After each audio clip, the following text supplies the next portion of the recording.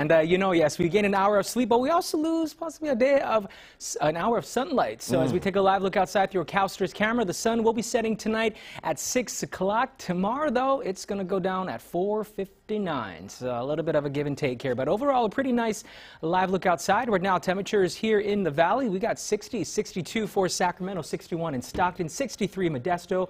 Right now, as we take a look at Marysville, 59, 39 for South Lake Tahoe. And as we take a look at our humidity, 62%, our dew point at 49, and our winds right now coming down at from the north at 3 miles per hour. And our pressure is at 30.09. All right, taking a quick check of some of our daytime highs for much of our day today. Again, because of the cloud coverage, we didn't see a whole lot of temperatures getting into the low 70s. That's where we should be this time of the year, but we topped out at 59 in Marysville, 63 here in Sacramento, with mid-60s down towards Stockton and Modesto, and we did see low to upper 50s in the foothills. Pretty much socked in this Saturday for Truckee, so their daytime high getting into the upper 40s, low 50s out towards South Lake Tahoe. Now, looking ahead, we're going to be tracking the chance for more lingering light snow showers for the Sierra tonight. But tomorrow, expect to see mostly sunny skies, but dry weather. Enjoy that, though, because by late Monday into Tuesday, we're tracking some widespread rain, gusty winds, possibly up to 35 miles per hour here in the valley. Sierra snow, that will be picking up again all late Monday into Tuesday. A look at our current satellite and radar right now. We're still going to track some unsettled weather for tonight and a few clouds hovering from the south-southwest overnight here in the valley. As we take a look, though, at a wider view of our storm track, again, sunshine for tomorrow, and then by late Monday into Tuesday, that's going to be the next storm system rolling in. And we could pick up a good amount of rain here in parts of the valley.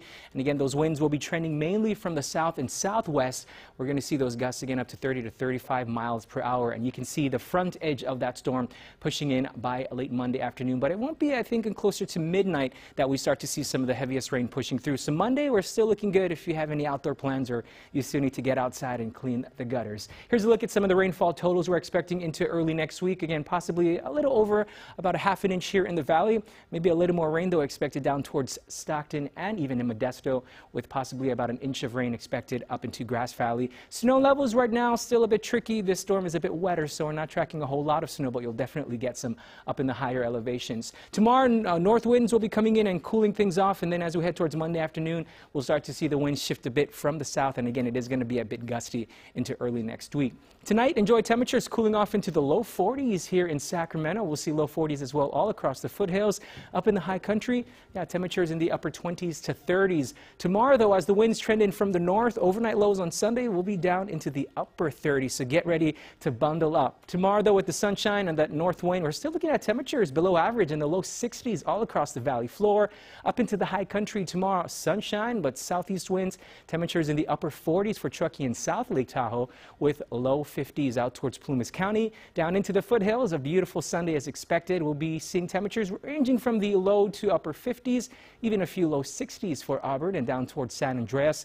And along the coast, just as nice tomorrow with 62 for San Francisco, 59 in Napa, and we'll see sunshine and 62 out in Fairfield. So 7-day forecast. Again, enjoy tomorrow's beautiful weather. By Monday afternoon, we'll start to see a few changes with the winds increasing, but it's going to be Tuesday that we see the unsettled weather all across the board. And then the good news, Wednesday, Thursday, and Friday, things dry up and we start to warm up as well. Temperature is up in the foothills by next weekend, closer to 70 degrees. And then here in the valley, again, change the clocks tonight and let it fall back 1 hour. Monday, we'll see temperatures a bit cooler, though, upper 50s to start the week. Again, the rain moves in overnight Monday. It's going to be with us all day on Tuesday. We clear out, dry out. It's going to be a great Veterans Day on Thursday.